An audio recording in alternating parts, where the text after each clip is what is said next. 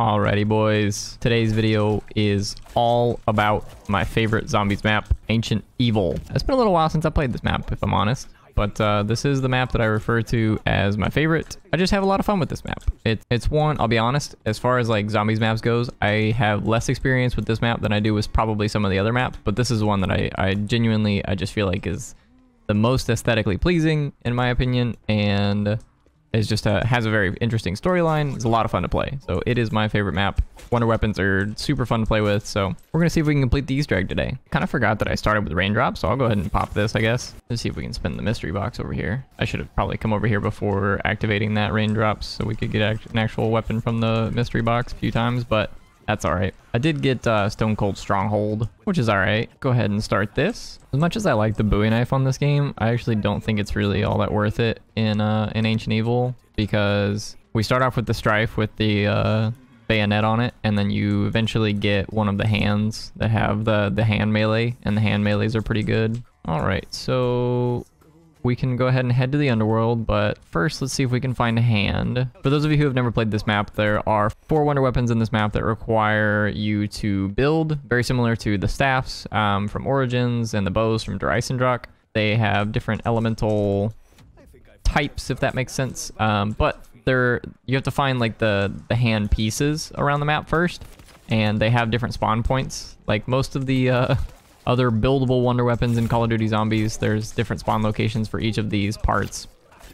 So the first thing you have to find is the dormant hand, which is just like a hand without an upgrade on it, and they're always indicated by these like little purple kind of subtle spots, but you find that and you pick up the dormant hand. We are going to focus on building the Hand of Charon, which in my opinion is the best hand, and it is a ton of fun to play with. I love the Hand of Charon. It is my personal favorite wonder weapon, so part of the reason why this is my favorite map is because the Hand of Charon is just a ton of fun to play with. So, not to say that the other hands are not fun to play with, because they absolutely are. All of the hands I feel like in Ancient Evil are designed really, really well, and they're tons of fun to play with. So, okay, so let's pick up the Golden Bridle here. This will spawn in a Giganese, and I can probably kill him with the specialist weapon here. There we go. All right, we can go build the shield real quick, and then I could probably go ahead and grab a couple perks. Go ahead and take a ride on the Pegasus. Now that we're in the underworld, we need to find the parts for the Pegasus strike. There's a few down here. I got the one that spawns up there, and then there's one that spawns down here. It's like the hammer or whatever. And then we can focus on getting the Hand of Charon. Okay, let's head down here. We can go ahead and do the initiation of Charon. This is like pretty easy to do. Usually they just kind of start funneling in, and if you use your Wraith Fires, it gets really easy to kind of cover the area accordingly. You can also obviously shoot them and just kill them that way. Okay, got that done. Let's go ahead and pick up the hand. Got the fallen Hand of Charon. Here's another dormant hand. So in order to upgrade the Hand of Charon, we actually have to start by getting kills down here in the river. And once you've gotten enough kills, or as you progressively get kills, you'll notice the area become further and further red. It'll just get redder and redder.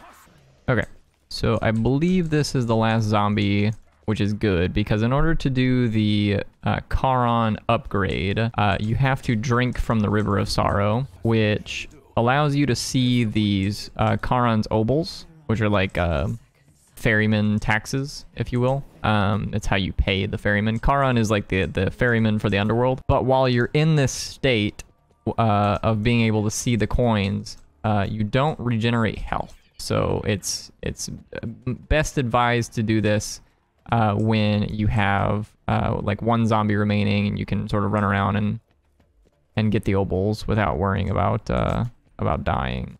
Another really neat thing about this map is that the Oracle is like constantly watching over you. She takes note of like when you are running low on ammo or running low on health, and she'll just randomly give you health or ammo, which is kind of cool. Kind of a neat feature of this map. Okay, so we have all of the obols. I collected the last 2 down there near the Pack-a-Punch machine. And now we can go give all the obols to Charon, and then we would like to prove ourselves to Charon. So this is kind of a neat way for them to introduce the hands. They sort of give you like a tutorial room where you you have infinite ammo, and it just kind of teaches you how to use the hands, which is kind of a unique way for them to introduce the hands. I'm kind of neither here nor there on this specific area, on this like specific way of introducing the hands, but it's something they've never done before, like with a tutorial sort of setup, that kind of thing. But it's a fun way to just kind of spam the wonder weapon, so you guys can kind of see how it works. Basically, the single fire still works the same way as it did before. It just kind of dissolves them whenever you hit them with it. But the charge attack provides two things. It's a very subtle monkey bomb effect. So the zombies will go towards this puddle, and when they reach the puddle, it dissolves them. They kind of just turn into puddles of blood, I guess, is the best way to describe it. And now we have the first upgrade for the Hand of Charon. Now, to be clear, most players generally don't double upgrade the hands. The process by which to upgrade the hands a second time is a little bit tedious, and one that requires you to have all four hands. So it's not very common that you'll see players double upgrade the hands. I will not be double upgrading the hands this game because the benefit of double upgrading is mostly just ammo capacity. You get an additional 10 bullets in the hand, which is, don't get me wrong, is very, very nice, but only really necessary if you're going for like high rounds and stuff like that. But just for, you know, the Easter egg, it should be fine with the 40 rounds that we have. Obviously, it does do a few other things. The hand gets like additional duration on the puddle effect, that kind of thing. So it's still a nice upgrade to get, but like I said, it's a little bit tedious and requires that we build all four hands. So I'm not gonna mess with that this game. So here I'm looking for the anvil for the Pegasus Strike. There it is. Okay, so we got the Pegasus Strike. Pegasus Strike is definitely one of the things about this map that is very, very iconic. Most people that have played this map remember it mostly by the Pegasus Strike. It's an extremely powerful monkey bomb effect. Okay, and once you walk in here after freeing both the eagles, this opens up the Pack-a-Punch area, but you have to stand like in a quick ritual where like a bunch of skeletons spawn in, but the Pegasus Strike makes this very, very, very, very easy. So you just place it down and all of the skeletons die quickly. Okay. Now, in order to complete the Easter egg, we do need to complete a few trials for Apollo. So let's go ahead and start a trial for Apollo. Kill zombies with special weapons. Well, that's a very easy one. Homunculus. Well, unfortunately, the Homunculus are actually not very good in this map because the Pegasus Strike is just infinitely better. Okay, there we go. So we got the final tier upgrade. Now, if I remember correctly, I think in order to fully you basically have to prove yourself to Apollo is kind of like what the story is here, and I think in order to fully prove yourself to Apollo and get the full blue flame, you have to do 2 of these epic challenges, I want to say. Maybe it's just 1. I just can't get enough of this wonder weapon. It's just so much fun to play with. Hold the position. Let's put down the Pegasus Strike real quick, just let it do its business. We even get a max ammo to replace the Pegasus Strike. That is a Blight Father. Die, you stinky. I think, if I remember correctly, we could just do 1 epic and 1 legendary reward. And like, if you claim those 2, then Apollo's happy.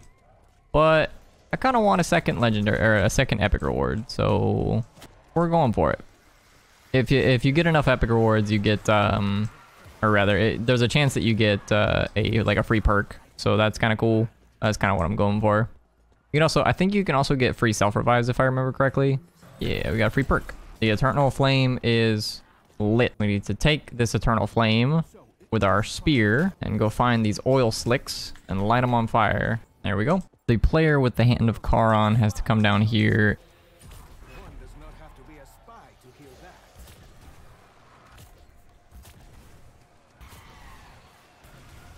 Yeah, that's pretty much it. You like shoot the ground and then you shoot the statues as they appear. Now we're on Align the Citizens. And I believe...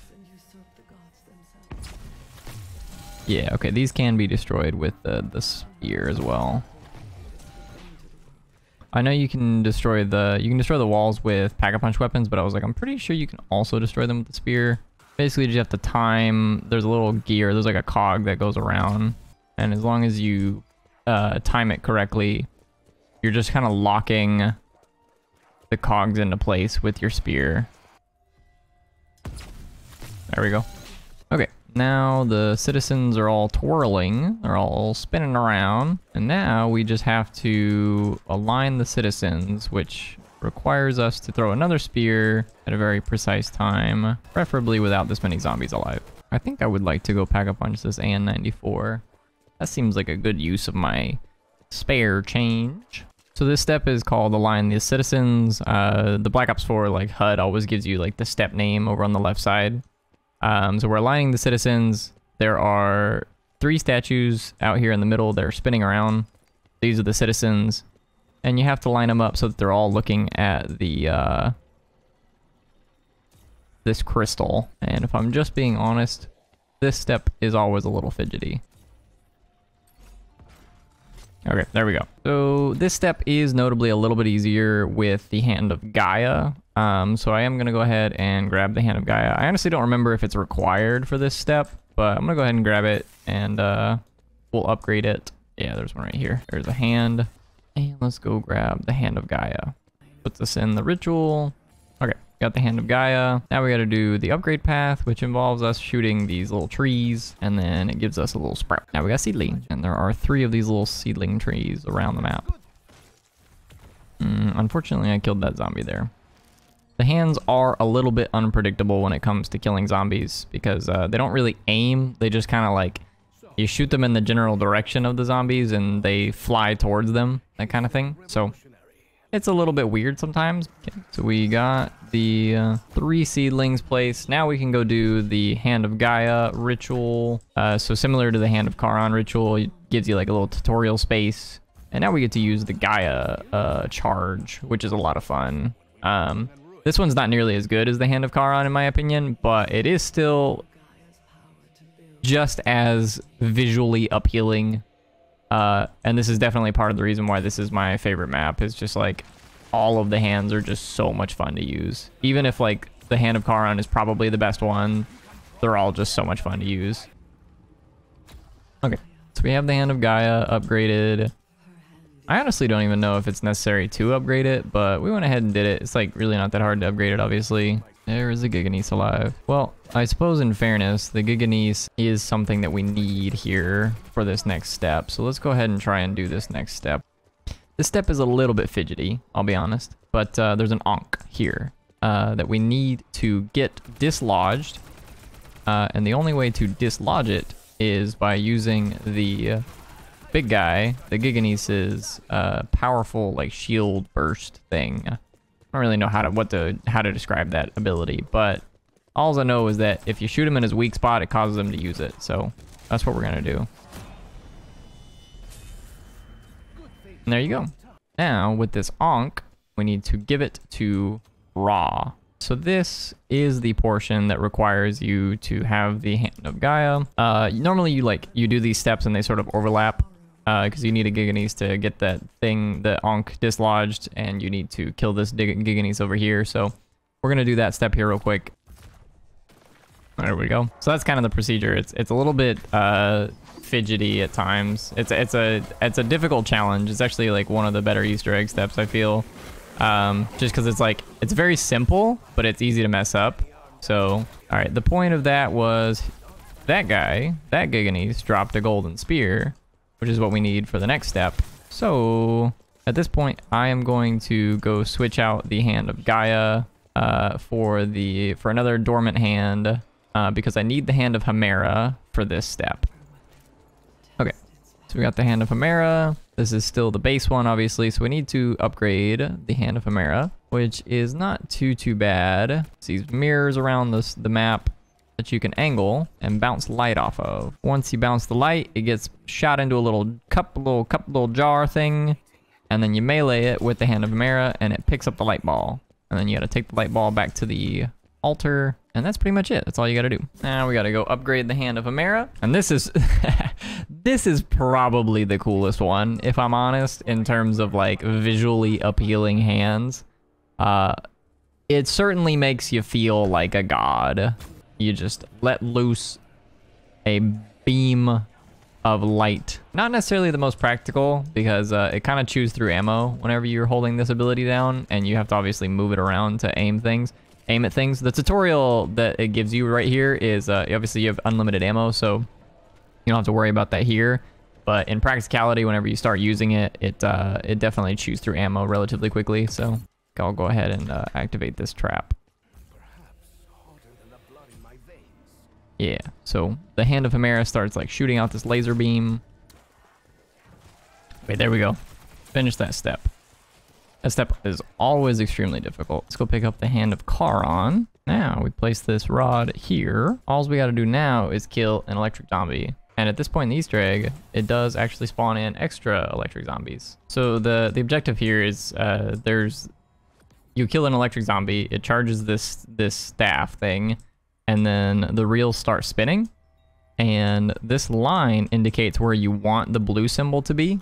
And there's a window where you can see the different symbols. But again, you don't want to line up the symbol with where the window is. You want to line up the symbol with where that line is. So you have to kind of wait until it's in the right spot. A little bit convoluted, but it's honestly not too bad of a step. Okay, got it rotating again, so we're in good shape there. Okay, there we go. Got the second one. Now we need one more. So we need to do 1, 2, 3. Okay, there we go. Now the screen goes shimmy, shimmy, shakalaka. Now the next challenge is hit your marks. I'll be completely honest with you. This step in the Easter egg is a lot more fun to do with multiple players. Even if you do it with 2 players, it's pretty fun. But doing it with solo is it's still a good time. It's still all right, but it's not quite as fun as it could be with 4 players. So basically, there are these little like spotlights that we have to go step in, and we have to show off our gauntlets respectively. Effectively is kind of how it works. So if there are zombies up in the stands, you do a single fire shot and it kills them. If there are zombies out on the ground, then you do a charge shot that kills them, that kind of thing. But normally with multiple players, there is a bit of a rotation. Normally you would be switching between, you know, I'm gonna use the red gauntlet, and then there's another spotlight over here for the green gauntlet, and there would be another spotlight for the yellow gauntlet, you know, that's so on and so forth, that kind of thing. So it's almost like a dance. Once your screen goes gray, you just run back to this front area here in the amphitheater, and you wait your turn. I always think that is a red spotlight, so I always end up running a little early, but you can just kind of wait. Honestly, still a very fun step in the Easter egg, even if it's not even if it's not 4 players, even solo, it's still a pretty good time, I'd say. Get yourself a little prize and a max ammo. Now you place Pegasus Strike here, and Pegasus emerges a giant ballista. Go ahead and kill all these zombies here with the Hand of Charon. And it is at this point that we do actually need the Hand of Oranos, the Wind Hand. The Hand of Oranos is pretty good, I would say. It's probably the second best one, in all honesty, for like instantly killing zombies, because you can pretty easily take out waves of zombies with like a very short channeled attack. So like you group them up and then you do a quick short channeled attack and you can kill zombies that way.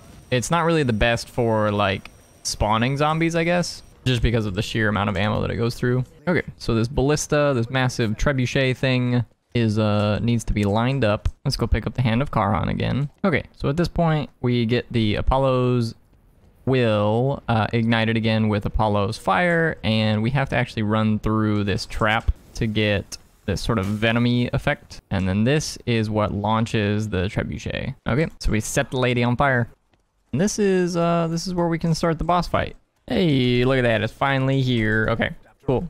We finally got the Hellion Salvo. Took us quite a few box spins, but we've got enough points left over to get all of our pack-a-punches on this. It'll cost us 15k, and then we can go ahead and go to the boss fight. Alrighty, boys. Go to the boss arena. You will not return. Notably, my kit is not necessarily designed or built for using the Hellion Salvo. Did not bring PhD slider. So, you know, I don't know. I can't actually prevent the explosive damage that the Hellion Salvo deals back to me. So, It's a little bit unfortunate, but we're all right.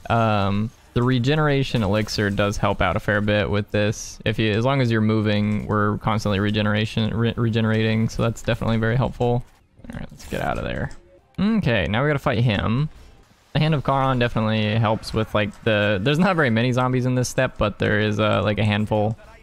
So Hand of Charon definitely helps in that regard. Okay, here's the dude. He's gonna like dip down here from time to time, and that's where we like have an opportunity to shoot him. And this is where we want to use our specialist, really just get into him. The Hellion Zalvo definitely helps quite a bit with the actual boss fight portion.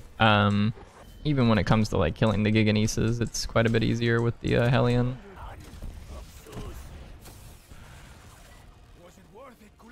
The son of Zeus, he's dead. GG, boys.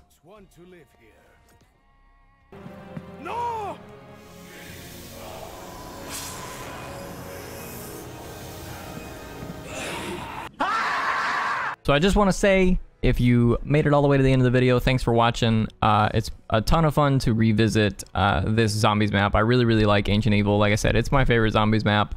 I enjoy playing this one for high rounds. I enjoy playing it for the Easter egg. It's just a ton of fun in general for me. So if you guys enjoyed the video, be sure to smash that like and subscribe button. Be sure to hit the bell if you want to know when I post videos. And I really appreciate you guys checking this video out. I'll catch you guys next time.